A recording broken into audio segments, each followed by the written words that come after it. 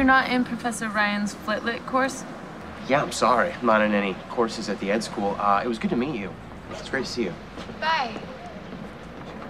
He's lying. I find that very attractive. Whit Stillman has not made a movie since, I believe, 1998. Did it just come to your through normal channels, through an agent, or did you guys hear that he was like casting and, you know, were interested? Like, how did it all happen? One day somebody called me and was like, do you want $1 million? I was like, yeah. Well, you have to do a Whit Stillman movie. I was like, okay, great. No, I'm just kidding, because it was a very low budget. So, no. You can work on a movie that cost $1 million. That's what they say. Exactly. It's what I meant, actually. No, yeah, through agents, like very, very classic. I don't know about you, though. Yeah, no. Typical channels. And I was embarrassingly underinformed going into it. I actually I'd seen Last Days of Disco when I was 18. Liked it, but over my head, you know, didn't appreciate it like I do now. And and I finished the script literally, I think, in the car on the way there. But I mean, loved it. And you know, from page one, I would have loved to do it. I mean, it's obviously very funny, very intelligent. And it was there, and it was a meeting that turned into a reading that turned into him giving me the part in the room, and that's the first time that's happened, and yeah, it was rare. And then he did the deal with my agent on the himself, so he's very hands-on in this, and even just started discussing money with me in the room. He said, we don't have any money. I mean, we can't pay you. I'm like, I don't.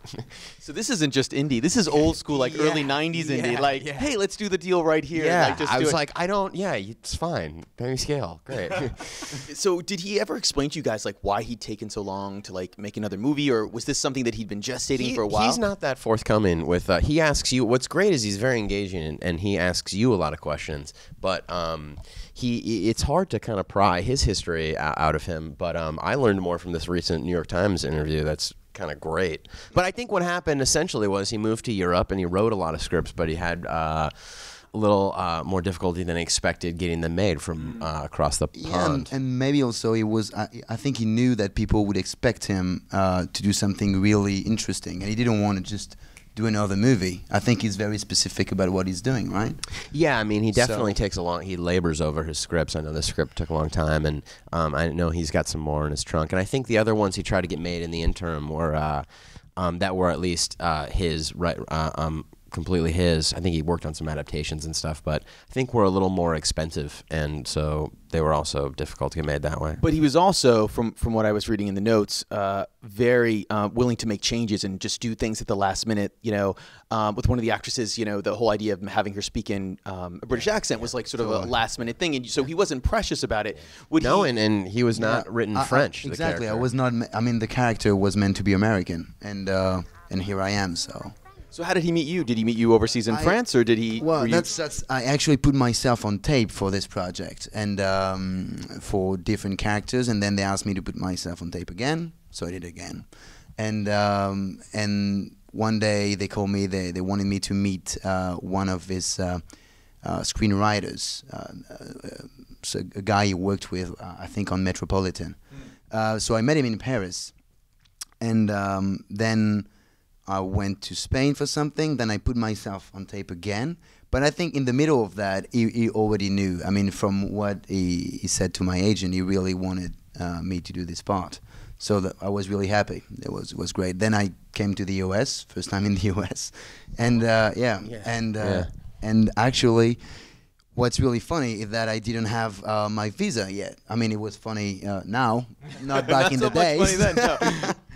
No, it was actually a problem. So they started shooting the movie, and I wasn't cleared yet. And he didn't recast when he could have.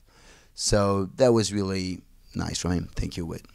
So how old school an indie movie was this? Like, did you guys shoot this in like 2 weeks, or was this like a? I think we shot it in a month. Okay, but in a year. I mean, wasn't it?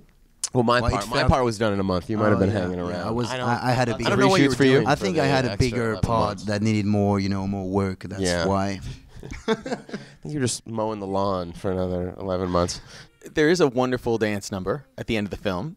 How much rehearsals do you actually do for that sort of last number? Not that much. I mean, we did it sort of in between other scenes, setups. I mean, there wasn't. I don't think there was ever a day we had off where we had a rehearsal. But did you rehearse? We had a lot of rehearsals. But too, like the one step, the one step. Yeah. Oh, you didn't. Oh, you didn't come to this. That's right. You didn't come to this, Adam. I see. Well, I think it shows in the film, unfortunately. You know, Whit definitely has his own style, and it sort of comes across very much in the feature itself.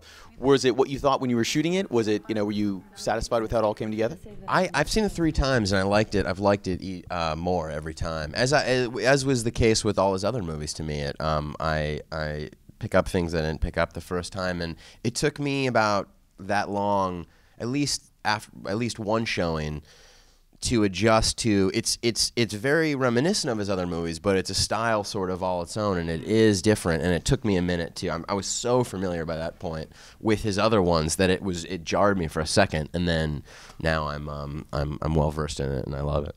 I haven't seen it yet, so I can tell you. No, It's a true story. It's a true story. Guys, thank you so much. Congratulations on the film, and I hope you actually do get to see it at some point down the road. I will tomorrow. Keep it. Save it for your deathbed.